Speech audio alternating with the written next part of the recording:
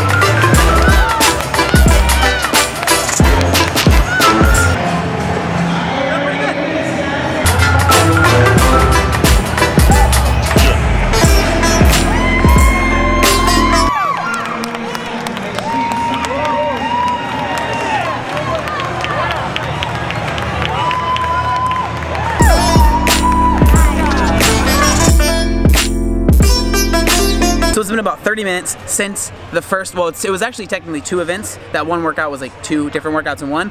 But the first thing I want to say is I'm still focused on effort over outcome. So the effort that we put into that workout, I'm very, very, very satisfied with. We actually did better out there than we did in all the practice runs that we did at the gym. So really happy with that.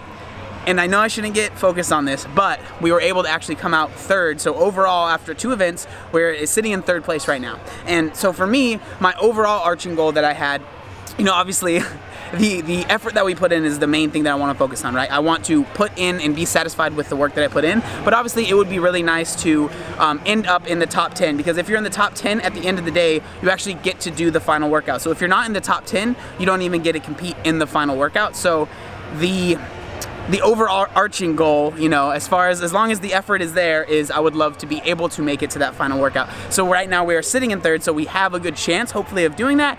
But at the same time, I'm just trying not to focus too much on that because, again, it's out of our control. All that I can control and all that we can control is the effort that we put into the workouts. And but yeah, I'm super stoked tonight. I just wanted to share that with you guys.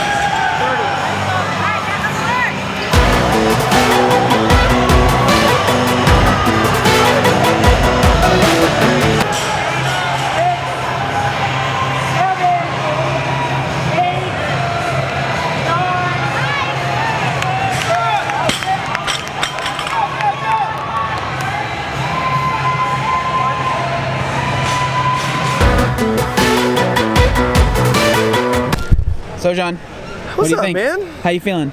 I'm feeling really good, you know, like not even looking at what we're placing at or anything like that, like the fact that we've consistently crushed our practice times every single time. I'm feeling really good about it. This next one, It's a cake for me, cake for Mike. We just got to make sure that John David carries his weight. He's not joking. But yeah, so the camera died in the middle of that last workout, but it went really well. We beat our practice time by over a minute, so we're still currently sitting in 4th. But again, like I said, it's effort over outcome, so I'm not too worried about it. Like, as long as, especially this last workout actually counts as 3, as long as we put in the effort, I'm gonna be happy. So right now I'm feeling really good with where we're at. How you feeling? I'm feeling pretty good. That last workout though was like death. But it's my first intermediate competition, so I feel good. Where are you guys sitting right now? 8th. But don't tell Jazz, she doesn't want to know.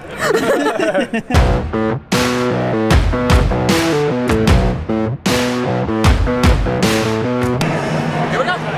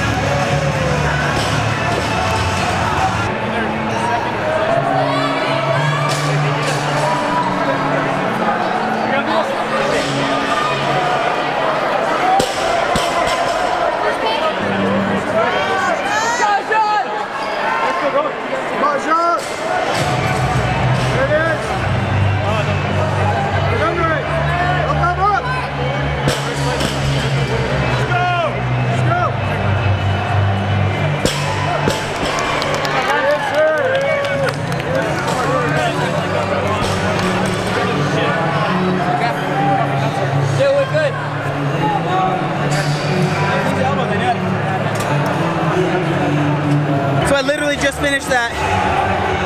Not as good as I wanted it to go. The knees to elbow, it's a movement I've never done before. We practiced it a couple times. I was kind of worried about it, but it ended up not going too well. Me and my brother struggled a little bit on those. I get one, he wouldn't get it. He get one, I wouldn't get it. Yeah. But again, effort over outcome, and we put in the effort, so.